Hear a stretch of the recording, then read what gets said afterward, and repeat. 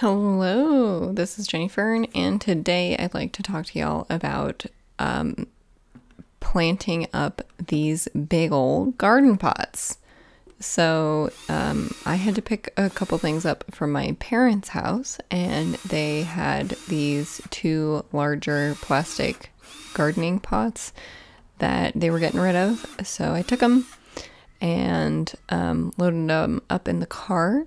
They're kind of a strange design because there's a lip on the inside that if you try to dump out water from the bottom, it'll just get stuck in that lip. So I'm drilling some additional drainage holes because the water wasn't draining through the bottom of the pot.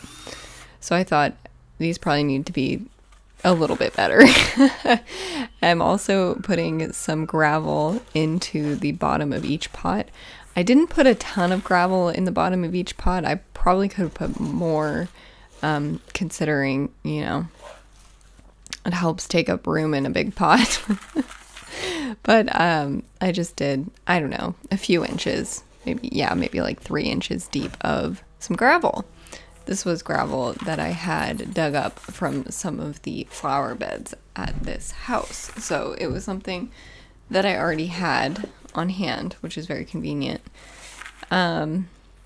So I am not super experienced with gardening in containers like this, or really just pots in general. I've done most of my gardening in the ground.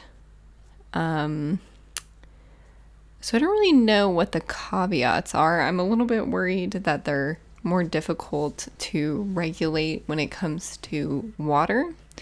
So I'm a little bit worried about them drying out, but I think they'll add a little bit of interest and kind of make it look like a real garden. This is my hope, that I can kind of give some additional structure to the garden and to make it look a little bit like it's supposed to be there. Because I've been tending to just put plants on the edges of the yard where you're not really sure if it's grass or if it's weeds or if it's, a flower that's not in bloom yet.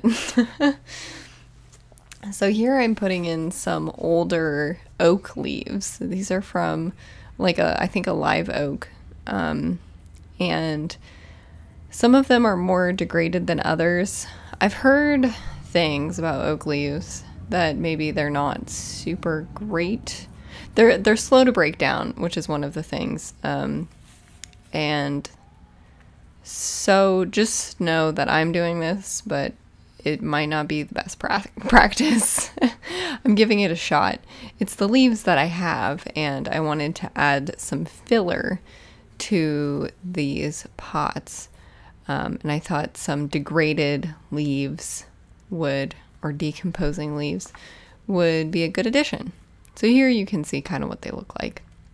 And I just filled them up over halfway with leaves and some twigs. And this is mostly to help with volume, kind of like filler, so that I don't have to use so much potting soil or gardening soil, because that is a premium. I have another bag left, I believe, and I have a box of some soil from my old garden and some compost kind of mixed in with it. So I don't want to use too much of it, especially if in springtime I'm going to be starting a bunch of seedlings in little containers. I want to be able to put them in something. So I just put a somewhat thin layer of this gardening soil into the top of each of these big containers. You can see it's just about an inch below the lip of the container there, and I'm just kind of patting it down. I didn't really make it super compact, So I think maybe in the next big rainstorm, we might lose some soil further down into those leaves, which again might have been a mistake, but we will see. My plan for these is to get some plants, get some flowers in them, and maybe eventually transplant some sort of cutting or some sort of more perennial type thing grown from seed into these. So something like a little citrus tree, like maybe one of the lemon trees, or I don't know, some other small fruit tree, maybe some of the laurel cuttings that I have. But for now, I thought, well, if I have this, maybe the cats won't get into it and I can grow some greens from seed. So I have this scarlet kale that I'm planting into them. I did the same mix of seeds in both of the pots. So some kale, just kind of lightly nudging it into the soil, trying to not, bury it too much. And then I got out my big bag of beans. I've poured some of the beans from that bean soup mix into this bag so that I can get into it easier and select the beans that I want. I did this for getting those garbanzo beans. And I'm just selecting out some lentils. And this is not because I have a lack of lentils growing or popping up throughout the yard, but just to add something that maybe could spill over the edge, because they do kind of get a little bit bushy and a little bit trailing, I guess. So I'm thinking they might be able to kind of flow out of the outside of this pot, and then also maybe help add some, well, I don't know if they'd help add some nitrogen, but just be a nitrogen fixer in this pot. Again, I'm not used to growing in pots, so I don't really know how it all works. And then I decided to sprinkle some lettuce seeds onto the top and just kind of lightly firm them into the surface. And I also have some wildflowers, some perennial wildflower mix. So I probably put too many of these wildflower seeds in.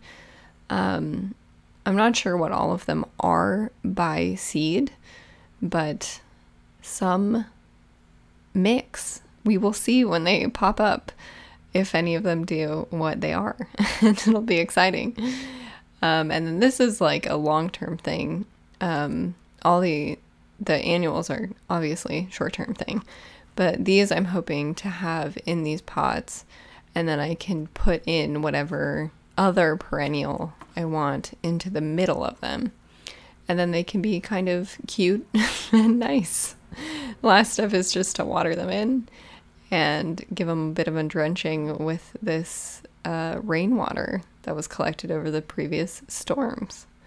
So that is it. I hope you enjoyed this, and as always, thanks for watching.